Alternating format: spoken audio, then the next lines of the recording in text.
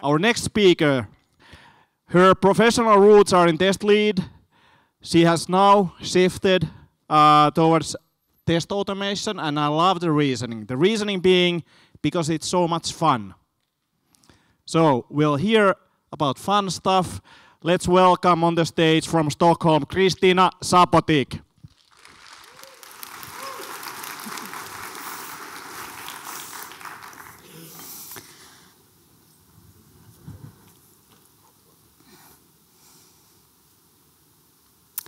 Yesterday, my colleague Elias and I hosted a workshop, and we did the workshop by giving the participants a challenge to try to automate a long flow. So this was the test flow that we gave them, but with a bit more detail. But the core of the challenge was to navigate your way over different interfaces. So this was the different interfaces that were included. And these were the libraries that we suggested that they would use to solve the problem. This Odin library here, it's our own image recognition and keyboard emulating library, which I won't go further into because we haven't released it yet, but it's coming. It was sort of a whimsical challenge, but it does reflect how we are working with our customers. For this presentation, I will try to give you an insight of working with robot framework in not the most common situations.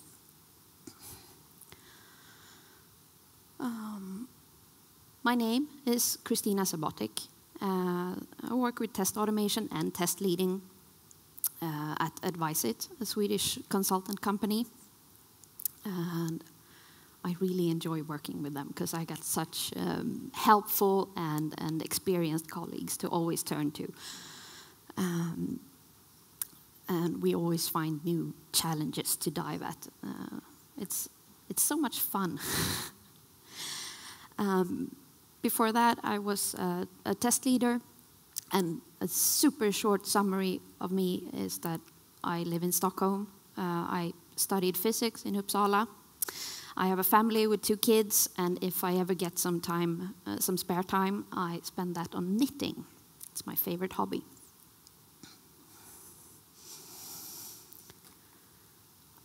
So I'm going to go out on a limb here and assume that most of you work with some sort of system development. Hands up if you do. Yes.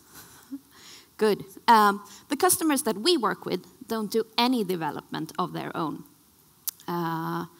They are at the very end of the chain.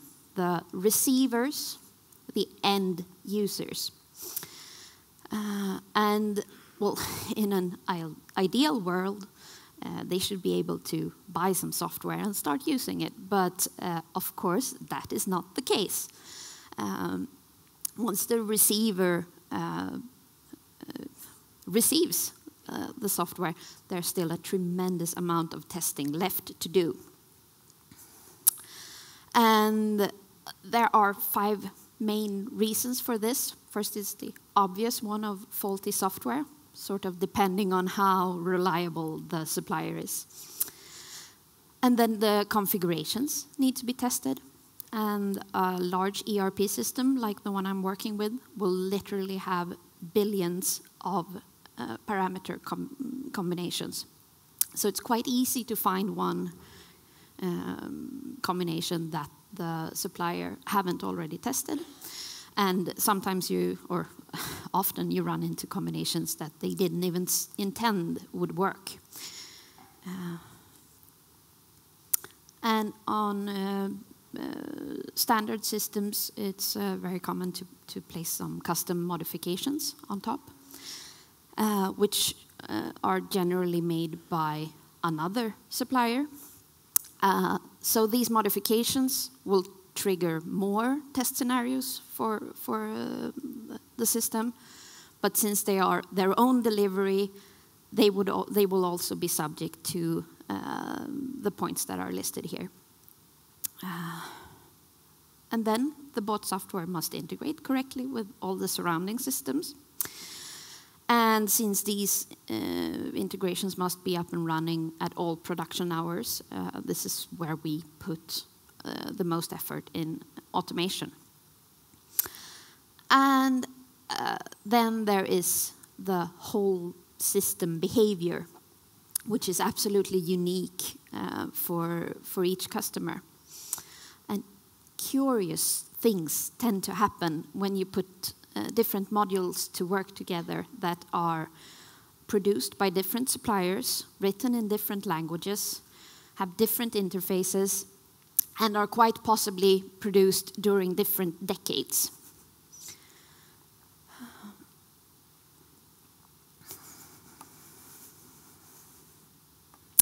And since we focus on or work with end-to-end tests, we cover both integration and whole system behavior. And a few years back, I did the ISTQB certification, and today on a daily basis, I am Googling my way around problem solving. I guess most of you are as well. And in both those cases, I am so genuinely surprised that testing for receiving end users is barely mentioned or not mentioned at all. So I wanted to put what we do into some sort of map. And I'm going to go all old school on you and bring up the V model. Oh, look, the unit testing ended up in Mordor. It is a complete coincidence, but maybe it means something around like you cannot simply implement unit tests on legacy code. That was my one joke. Now I'm not going to be this awkward again. But let's focus on the user acceptance testing. Let's see where I am. The user acceptance testing is completely focused on getting the product ready for release. You test the user stories that comes from credible personas based on the customers. You do usability testing. You might put together a focus group of actual customers, and you try to get as good coverage as possible by mapping your path through a business process model and so on. In short, pre-release testing. And then you have the release. And then you will find me somewhere out here in the wasteland after the release. And for lack of a better phrase, I'm just calling this receiving user acceptance testing. So what's the difference? It's a shift of focus. It shifts from what does our customers want to what do I want? And does all our cool features work to, well, can I do those things that I need? And in general, it's a shift of focus from one supplier with many customers to one receiver with a specific agenda and a specific process to follow. And of course, I can use a lot of the experience that I've gained from software development and apply it in this situation. But I just wanted to bring some attention to how under-documented this area is. And also I wanted to request that if someone has tips on books on this or blogs that focus on this testing, please come talk to me afterwards, because I would be really glad to hear that.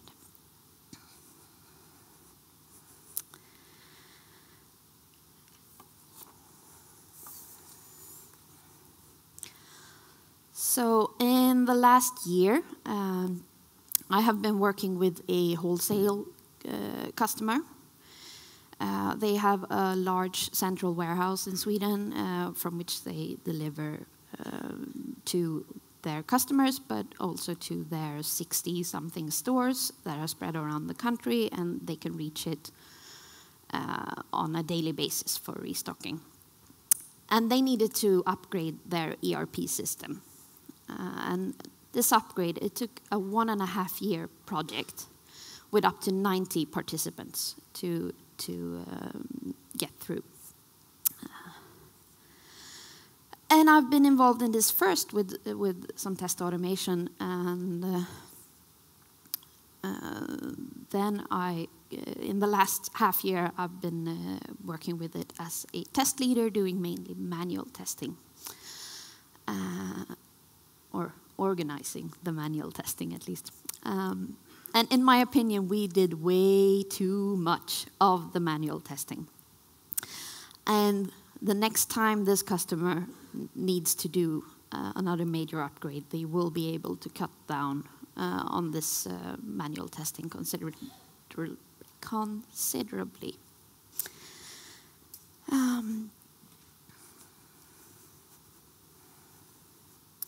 But I'm going to describe one type of testing that we could decrease a lot during the project, and that's the end-to-end testing. So at this particular customer, they have documented around 30 very long process flows that goes a little bit across the organization, and in essence it covers their whole business. But these process flows are just very highly documented, or high-level documented, and they are run not often enough because they are so expensive and complicated to organize.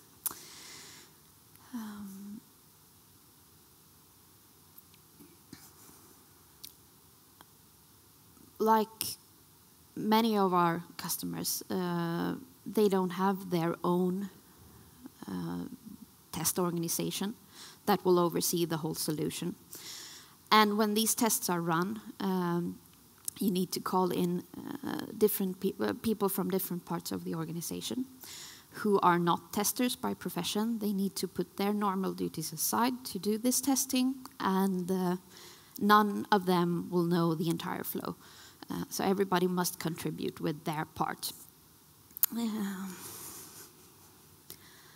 And this is just an example from this particular customer. What we're more used to is that there are no long processes documented at all. And instead, you find regression tests that are on very varying level of documentation, and you need to put it together and try to draw up the full picture.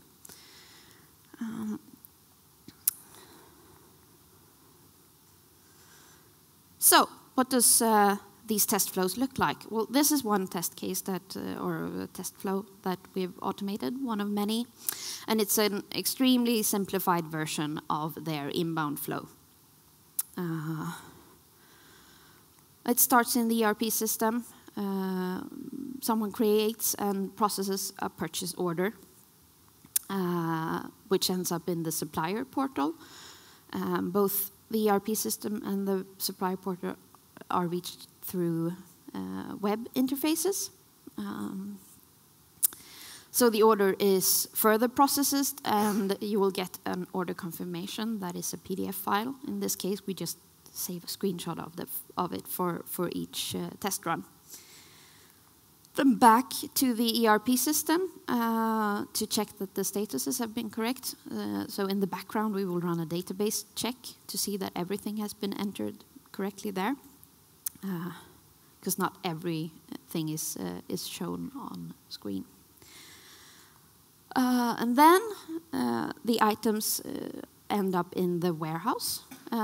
So The foreman or one foreman at the warehouse will use a desktop interface for the warehouse management system to receive the goods, and then someone needs to store the items with a forklift, and they have tablets mounted in the forklift, so we will run our script through that interface.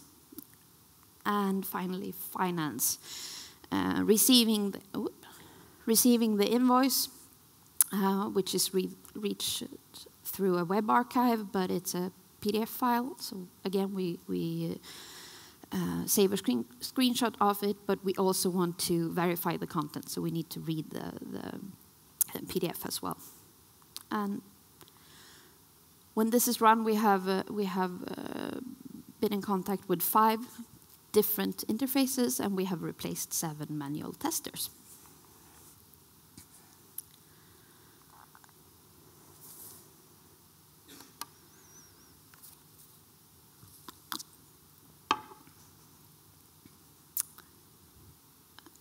In our projects, we have decided to almost exclusively test from the user interface. And the reason for that is that it is so pedagogical. It gives a larger part of the organization a chance to understand what the tests really do, as the tests are performing exactly the same steps as a human would do. And when something goes wrong, they can follow what has been done step by step on the screen. And a smart feature that we've added is that when a test case fails, it doesn't only take a snapshot of the system under test, it also goes in and checks the status of the integration engine and the message broker, so that the one who's doing the troubleshooting will immediately get a hint if it's an environmental problem or if it's a functional problem. And well, to throw some buzzwords around, we are creating some post-release shift left.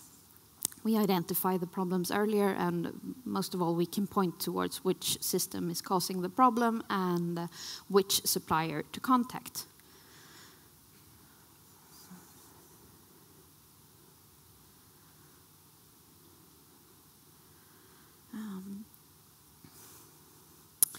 And we always aim to write easy-to-read test cases so that anyone in the organization can read it and understand what the test does. It would be really miserable for us if what we're doing there is considered too complicated or incomprehensible. And we certainly do gain more business if other parts of the organization can see the benefit of what we've started working with. And when we make these long flows, we, of course, start with the happiest of happy paths by identifying the customer's most common, most important process flows. And then, once that is working, we start adding deviations by trying to find out what usually causes problems for them and what can be tricky. And I know that long process flows are often frowned upon because they are high maintenance and tend to be unstable. But we have put a lot of effort into making our tests more stable. And the findings for this can be divided into 2 sections, doing smart image recognition and avoiding the pitfalls. And, well, image recognition is a large part of our tests, whether we like it or not. And one thing that we have done to enhance the accuracy of this is to use two different image recognition libraries. So if the first one fails, the test won't fail, but it will fall back on the second library and give that a shot before reporting a fail. So in our case, we first use this, our own image recognition library, because it's really quick and simple, and if that fails, we fall back on the Sikuli library.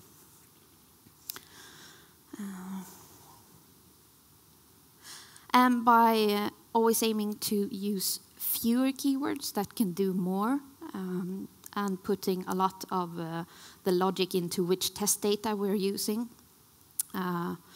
we have been able to simplify the maintenance a lot, and it has made us better at not repeating ourselves.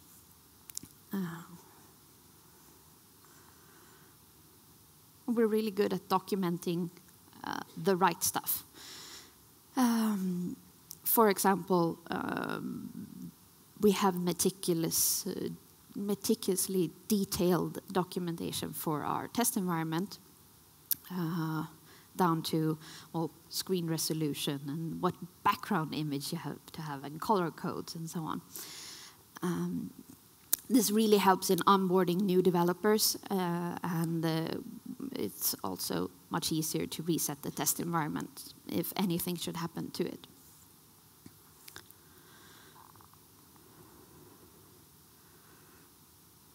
And when we take screen captures, we make them as small as possible, because the image recognition, it goes faster and it's more accurate, and most of all, it gives a little bit of wiggle space for redesigns and upgrades. And this might be counterintuitive, but it is a good idea to avoid image recognition whenever you can. If there is another way around, like using keyboard commands, or in our case, doing some database checks in the background. And it's still pedagogical, because if anyone is viewing the test, they will see things they recognize on the screen, and they won't know that we are getting our test data from the database instead. And the last point, a little bit tough to summarize, but after a while you gain some experience of what are good images and what aren't. Just to make sure I got everything here.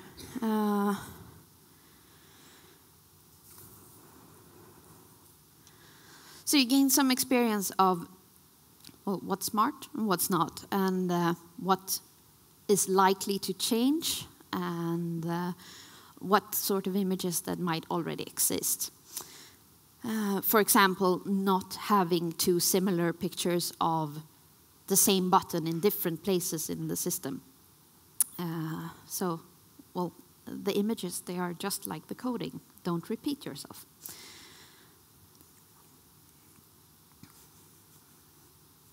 And in short, this is basically how we are using Robot Framework. And I hope you enjoyed getting a sort of different point of view on this. Afterwards, I would love to hear from you. If anyone is doing sort of the same or completely the opposite, just come talk to me afterwards. I would like that. That's it from me.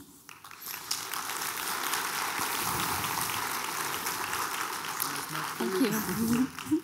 So, questions for Kristina? There. I'll throw it. Can you hear me? Great. I have a question. Maybe you could tell a little bit more about the image recognition library that you use, this Odin library. I tried to Google it, but I found some Odin library. Yeah, it's like I said in the beginning, it's not released yet, so maybe I shouldn't even mention the name. It's coming. So it's coming? Yeah. When? I don't know. All right. I'm looking at Elias. He's the one who's made it. Maybe he can. Okay. It's a secret, but he's the one. So. Yeah. Then a smaller question. Thank you for the answering. how do you organize the images? Are they also part of the source code? I mean, committing also to the code management system? Yes. Yeah, we store them in the same place. So in our folder structure, we have the keywords and the images sort of in the same place, and it's part of our version control. Yeah. All right, thank you. Someone in the back? Yeah. We have a runner here.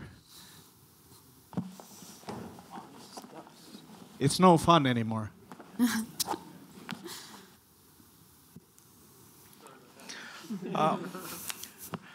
Hey, thank you. Well, I was trying to understand when you are basically capturing the images, did you use some automation, or you are manually capturing the images and storing it at a place and then comparing when you are running the scripts?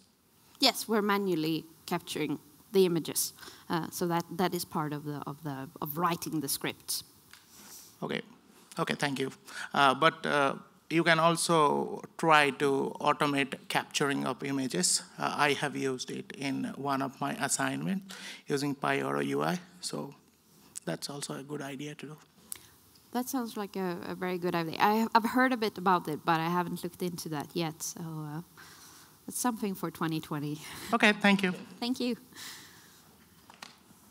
Any more questions on there? Anywhere else? There's one. Yeah, well. Where? Run. Scared so of much tripping fun. down the steps. All right. Careful. Good. You mentioned about performance the same like human do. What about repeatable parts of application? For example, login, which is required for an action. Are you doing it by GUI as well, or in different way? Yes, we're doing that by GUI as well. And actually, that was the first time I used image recognition, because I was writing scripts towards a web interface, but the login was a different sort of pop-up. Now you hear my techie talk. So Selenium couldn't reach it, and so we had to make some image recognition just to be able to type in the user ID and press OK. So we use what we need in on different occasions. Okay, thank you. All right. Thank you. Thank you, Kristina. Nice talk. Let's